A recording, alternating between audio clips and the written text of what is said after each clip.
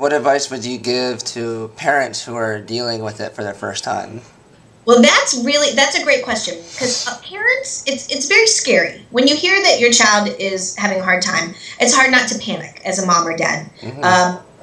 But there are steps that parents can take. The first thing is that anytime a child makes a report to a parent of bullying, the parent should document it because it gets very emotional.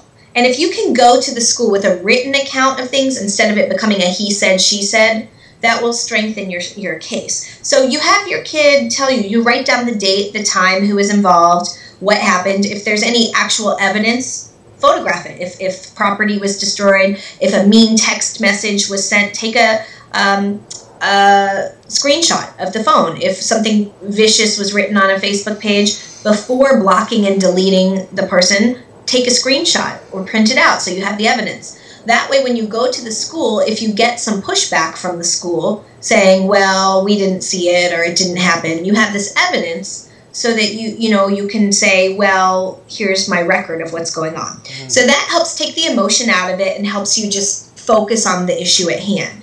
Another thing that parents can do is convey to their child that we're on your side. Even if your kid's quirky, even if your kid has some off social skills, maybe you have kids who are a little different. It's really important to convey to your kids, hey, I'm on your side and I'm your advocate and I'm gonna work with you and we're gonna find all the ways. It's usually a multifaceted approach. It might be social skills training for the person who's being victimized, empathy training for the people who are doing the bullying. It's a multifaceted approach where each party needs special care and attention. And so, it's not a simple one-time solution. It also requires ongoing monitoring. If a teacher takes action once and then turns away, it's not going to be enough. So parents need to stay on top of it, maybe meet every 6 weeks with the school to have an assessment of how things are going, how many acts of kindness or unkindness have happened, what's the general direction of what's going on.